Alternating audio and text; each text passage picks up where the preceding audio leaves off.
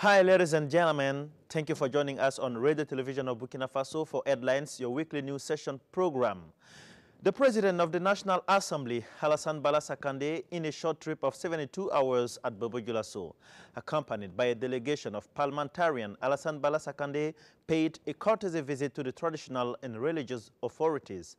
There, the President of the National Assembly asked the authorities to pray for security in Burkina Faso and also to call on the population for peace and social cohesion.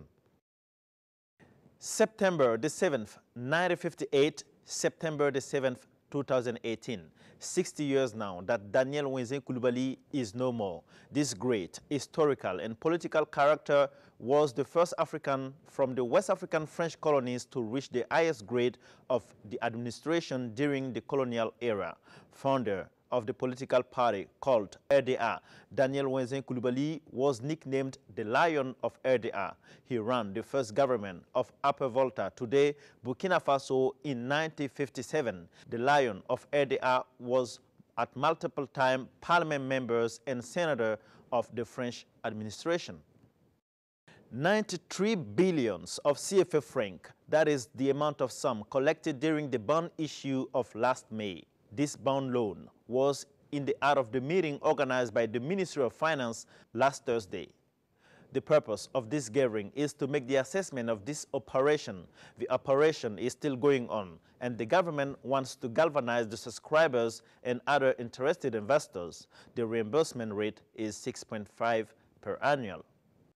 The war against illegal schools is opened. The ministry in charge of education is closing the schools that are not complying to requirements. From the 649 schools indexed, 226 have already seen their doors officially shut down by the government. The first responsible of the education department ensured that this operation will continue in order to clean completely the sector from illegal schools. A funding solution of 7.4 billion of CFA franc is created to support 500,000 young men and women of 4 countries members of WEMU, the West African Economic and Monetary Union.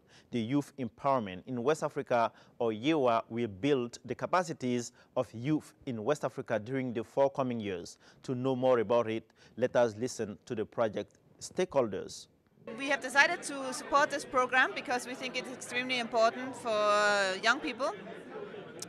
Of course, to give the possibilities for young people to develop, to have services of education and of health and other things that are targeted at the young people. It's very important to make sure that young people have the possibility to participate in the democratic institutions that we have in our countries, that they actually have the courage to participate, to speak up, to make their wishes and heard, and that we give them their support to be able to do so.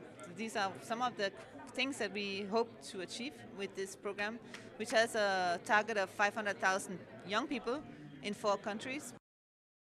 In 5 years, we've been working in Mali and Burkina Faso and Togo and Benin to develop this program.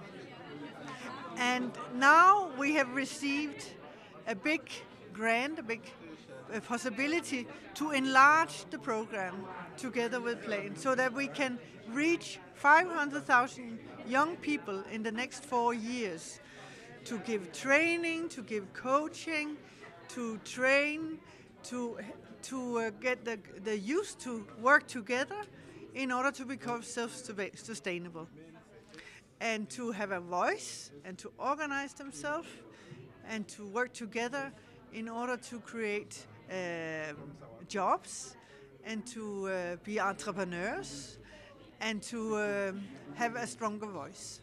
So that is the purpose of the program. And I'm very happy to be here today because this is we can see now the fruit of the work we've been doing the last 5 years, and we can now see that with the integration of Børnefond and Plan together, we can do much more the next 4 years. Ladies and gentlemen, headline is over. But before leaving, let me share with you this proverb. Experience is the best teacher. Experience is the best teacher. See you and bye-bye.